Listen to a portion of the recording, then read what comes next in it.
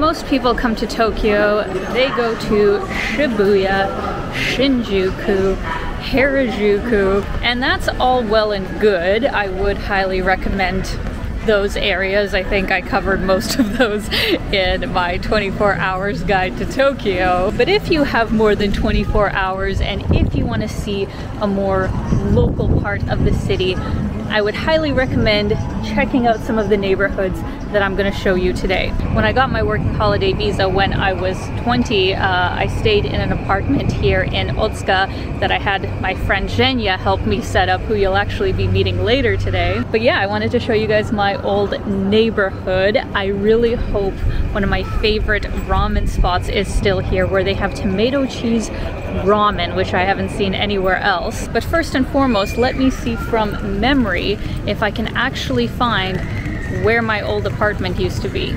What about this self-confident girl? Guess you really need to be with her. She's so clever and so strong. Will you really need to? Will you really need to meet her? All men are obsessed. It's a pure necessity to worship her. Look at all the flowers on her dress. Will you really need to? Will you really need to see her?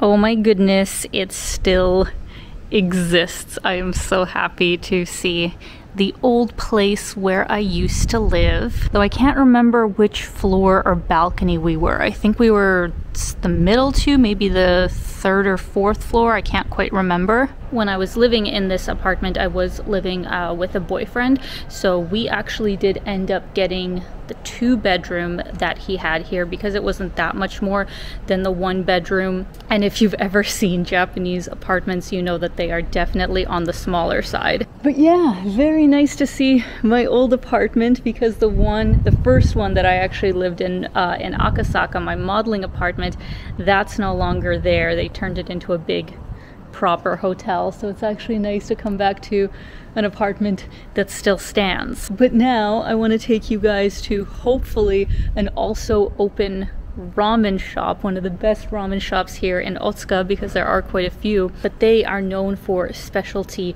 tomato ramen, so I really hope it's still here.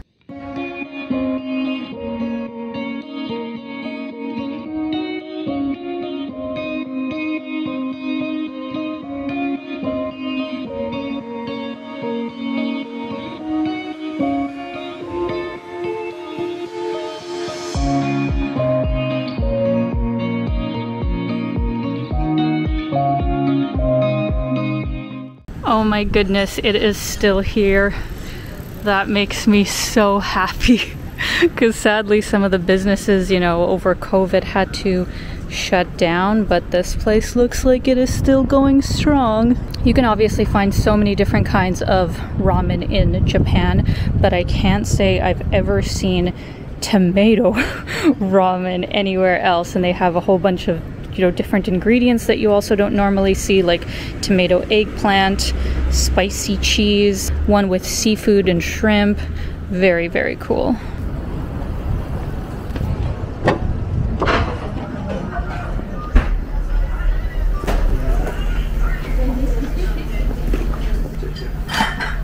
Arigato.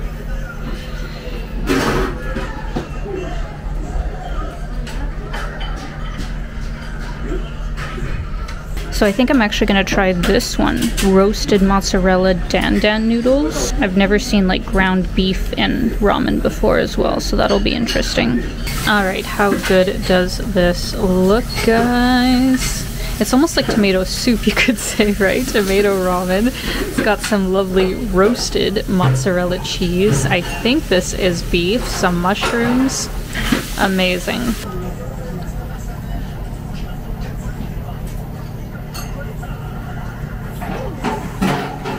Oh my god. So good.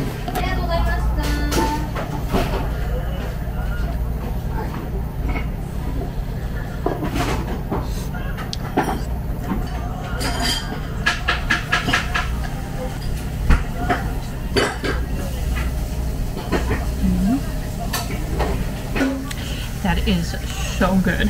Like literally this is one of the most unique dishes I think I've ever had in all of Japan. It still tastes as amazing as I remember, so highly recommend you guys come to this place.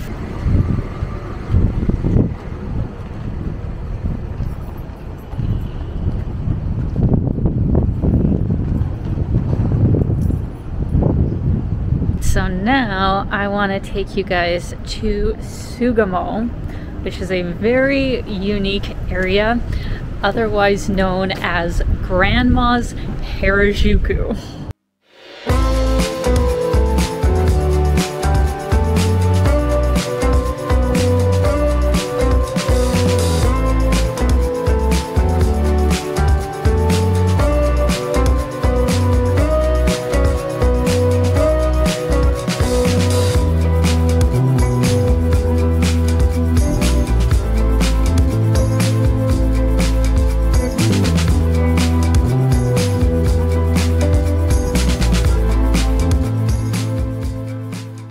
We have arrived to the senior's paradise, my friends. As I mentioned before, this area is known as Grandma's Harajuku, but it is really called Sugamo Jizodori. It's this beautiful pedestrian street that goes for about 1 kilometer. But what makes this place especially interesting is that it is catered towards senior citizens. A lot of the shops that are here haven't been changed, you know, in 50 to 100 years, unlike most districts in Tokyo. And most of the restaurants and shops as well are tailored towards a senior citizen's tastes. So you're not going to find any hipster sort of cafes in this area. You're going to find a lot of traditional Japanese food places and some really proper sort of cafes. But they do have their own mascot. They do have their mascot Sugamo, who's a duck. So you will see pictures of him everywhere.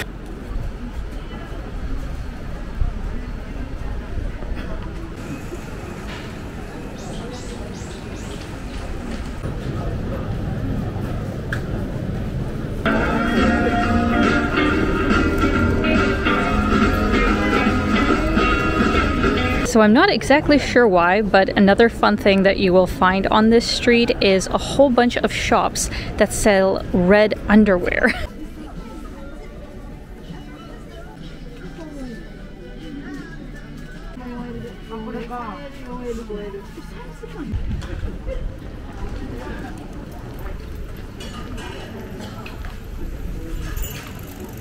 So you remember how I said that they have a mascot here that's a duck?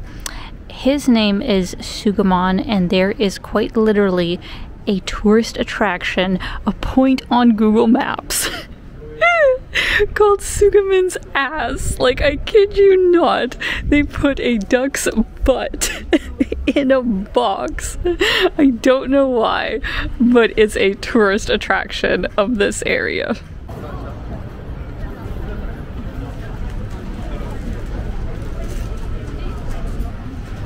So that was Sugamo, Grandma's Harajuku. Hope you guys enjoyed it. But now I am going to get on the train and head to Itabashi, which is probably an even lesser known area for tourists. But now I am going to jump on the train and head to Itabashi, which is probably an even lesser known area for tourists, because tonight me and my friend Jenya actually got invited to a lovely local brew house slash restaurant. They do brew their own craft brew here. They have a restaurant, they even have a hotel. It's a whole complex sort of thing, and they kindly invited us to check it out today because Jenya's a friend of theirs. But before I do, I really want to give a shout out to my friend Jenya, who has an amazing bar here in Tokyo. They just had their 5-year anniversary, and it's such a special place. All right, friends, here I am at Craft Gin Bar Copain with my lovely friend Jenya. Привет, привет. Привет, привет. Hi guys, that's me, Jenya. Yes. So I've known Jenya, I think, for like 13 years. Oh no, 12, yeah. Probably about 12 years. Which is crazy when I think about it, how long it has been. And we met when we were both modeling here in Japan, but for the last 5 years, Jenya has been running her own bar, her own craft gin bar, which is super cool. Thank you. What initially made you want to start a bar? Like, that's a big undertaking to take. Why did you choose to get into this business? So first, I was like teenager. Yeah. I was watching the movie and like all about like bars and like clubs, like party, but more about like people like getting into like one place, enjoying their time, having drinks. It's just like super fun for me. Yeah. And then like when I come to Japan, so I was like was not drinking that time, and then like a few years later I went to the bar and like seeing how like bartenders making the drinks, all about the like creation, more about like their hands, like the ingredients, just like I was like observing that. But as you know, like we was doing modeling, so we was like having a good time, we going to party, but at the same time just like working. So I was not thinking so serious what I could do after like I'm done with modeling, right? But then like 2013 in Japan, like in Tokyo, I went to a really cool bar and I saw the tiny nice bottle of like something, so I never tried before, I never like had, and just like seeing some like monkey and like what is that. So when I asked, and the guys was like, oh, it's like new gin, just like arrived in Japan, so it's like Monkey 47 from Germany. And then so I try Monkey and I'm like, this is like my drinks, this is really my drinks. Yeah. And I think it's more like start from like the gin that I like it first. Second, it was really good for my body to have it. So I'm not gonna say that alcohol is good for you guys, but you know, some is better than others. Oh yeah, for sure. It's like it's botanical water. It's a herb water, you know, plus alcohol. You know?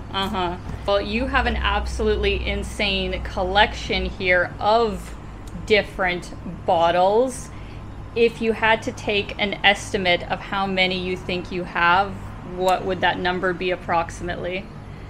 Well, I guess now around like 700 or like 800. So I stopped to counting since I had like around like 500, I think. So when people come to Copain, do you have a set menu, or do you kind of just ask people what kind of drink they like and then you custom make a drink that you think that they would like? I do both, of course. You know, like some people like exactly like they want exactly like some of the gin, but of course I could recommend to them like what kind of gin would be nice for like gin soda or like gin tonic, sonic, or like short cocktail, whatever like to play with, you know, because sometimes people come and like, oh yeah, I want some like martini but with that gin, and I know how that gin works in martini, so this person would not be happy, so I kind of like customize it, I guess, like more. Well, I can tell you guys personally that Jenya has an amazing bar. I've had such a good time here. I'm going to put the location in the description of the video. Make sure you come visit and tell her I sent you. Sure. Everyone welcome. Welcome to come. Welcome to play with me. You know, just like let's try to find like what you guys like, what you don't like. But yeah, I promise I can make you good drinks. Fantastic.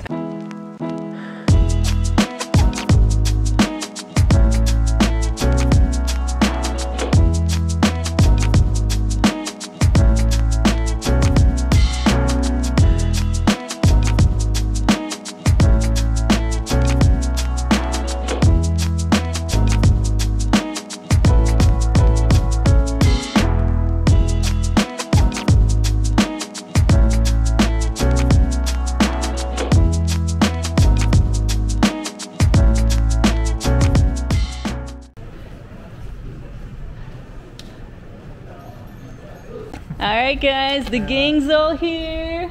We got Bob, Takamitsu, Jenya, and we are here at Tokyo Ale Works, which is a craft beer place here in a very local part of Tokyo. So Bob's going to be our tour guide today. He's the general manager. Unfortunately, it was in this moment that my camera decided to have some very strange issues cutting in and out, the sound not working, and it was about halfway through the tour that I realized that this was going on. So unfortunately, I don't have the original sound for the first part of the tour, but Bob was a fantastic guide showing us all around the brewery, talking about the process of how the craft beer is made and all the different varieties that they make. Itabashi Cask Village is a family-run business that has been here since 1971. Not only is it home to Tokyo Ale Works, which is a brewery as well as a restaurant where they have 22 different craft beers on tap. Another cool feature that they have here is M's Tasting Room, which is a specialty liquor store that has over 300 different kinds of whiskey from all around the world that you can actually taste test for a very small fee before you decide to purchase the whole bottle. And to cap off the experience, after you've had a heavy night of drinking, they actually have a hotel within this village, which I think is genius because you literally can go from the bar to your bed. They have some regular Western style rooms as well as traditional Japanese tatami mat rooms, which I think is awesome. They were actually super kind to let me stay overnight after we had a really fun night out. So I really wanted to give these guys a shout out because I think this is such a cool business and in a part of Tokyo that most tourists probably don't know about. So if you guys are interested in staying there, I will of course leave a link in the description so you can check them out. Highly recommend going to Aleworks for a beer, picking up some whiskey at M's Tasting Room, and then crashing for the night at their lovely hotel. So that is it, guys. I hope you enjoyed this video and meeting some of my friends here in Tokyo. These areas are great places to visit if you want to get away from the tourist crowds and just kind of see how locals live.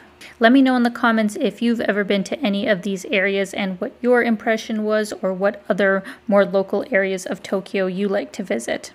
As always, I'm sending you guys so much love. I hope you're having a fantastic day and keep being your own kind of beautiful. Bye, guys.